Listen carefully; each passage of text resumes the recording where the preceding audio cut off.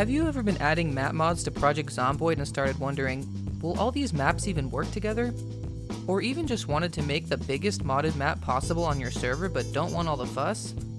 Well, now there's a mod that makes this whole process so much easier for solo and multiplayer, which ensures that you never have map conflicts again. The mod in question is called Map Mod Manager by... he's really gonna make me say it. Jizz Jacuzzi.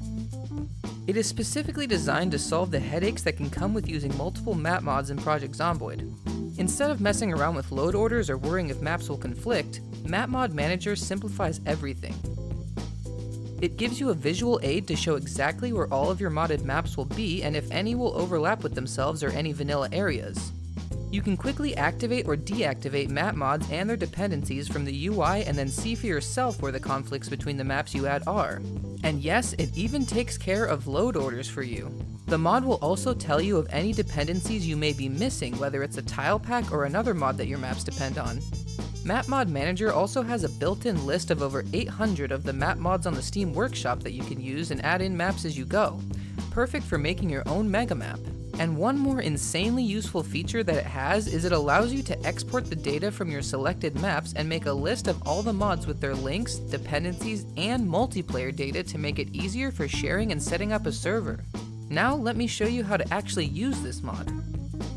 After you subscribe to it on the Steam Workshop, make sure you enable it in your mods list and then go back to the main menu. You should now see a new option called Map Mod Manager right underneath the Quit button. Once you're in there, you can now enable and disable maps and their dependencies from your subscribed map mods list or the all map mods list, which lets you subscribe to new ones. They will then show up on the cell grid.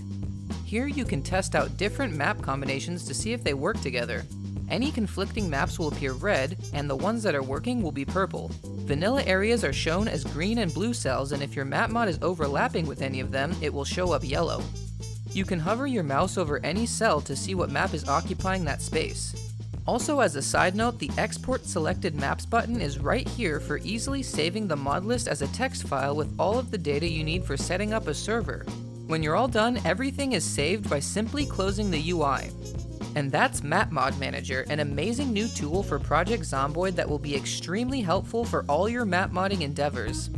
Thank you to Murdy009 from the Discord who brought this to my attention. And now that it's easier than ever to create things like my Mega Map project, would any of you like to see me make a new version using this mod? And if so, what maps would you like to see in a future Mega Map? Thank you all for watching, and let me know if you have any questions. Don't forget we have a Discord server because that's another great way to get any help you may need. I'll see you all next time.